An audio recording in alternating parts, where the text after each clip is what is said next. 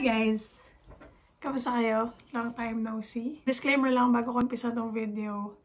This is my first parang vlog style na video. I mean, nagla-livestream ako pero iba eh.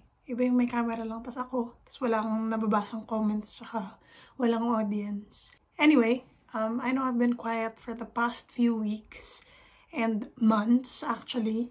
One of the reasons why is just life in general. I think may mga bagay-bagay na nangyayari sa buhay natin na minsan kailangan nating mag-prioritize ng time here and there into more important things. Things that matter more than others. Second is parang meron akong pinagdaan ng phase na medyo dinadoubt ko yung sarili ko and my abilities in terms of music. Kasi last year, 2020, I was putting out songs so consistently and basta parang sunod-sunod lang yung inspiration ko in terms of writing, in terms of producing new music. And then 2021 came where I just didn't feel that fire, that same, alam mo yun, parang drive to make music. Pero syempre, the love of music, it's there. Parang hindi naman siya burnout, pero parang papunta na. Siguro, I was so driven last year.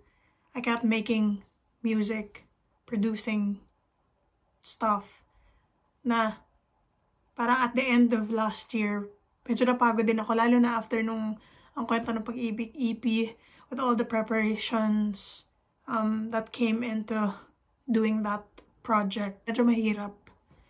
Kaya thankful ako sa mga tao na nakapaligid din sa akin who made that EP possible.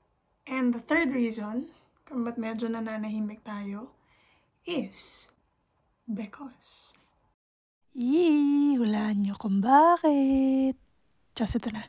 I have an upcoming single called Tayo Laban sa Mundo, which will be out on November 5, 2021 on all music streaming platforms. Medyo natagalan yung pagtapos nitong song na to. 9 months ko siyang ginawa. From writing the song to producing to mixing, all of those took a long time. Ito siguro feeling ko yung pinakamahaba kong tinrabaho sa isang project, or baka pakiramdam ko lang. Kasi parang on and off ko siyang pinick up. I'm gonna do a little bit of progress or work sa song, and then I'm gonna stop for a few weeks or even like a month, and then ipipick up ko ulit siya. So parang nagganon ng on and off yung progress ko dito sa Tayo Laban sa Mundo. And finally, sa wakas guys, andito na. And I'm so happy and I can't wait for you guys to hear it. Kaya naman, as of today, you can now pre-save Tayo Laban sa Mundo on Spotify or pre-add on Apple Music para when it comes out, the song will automatically be in your music library.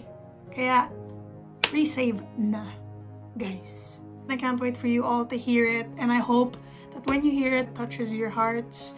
I hope na it means something to you and it speaks to you in a way that it does to me. And yeah, Tayo Laban sa Mundo out November 5.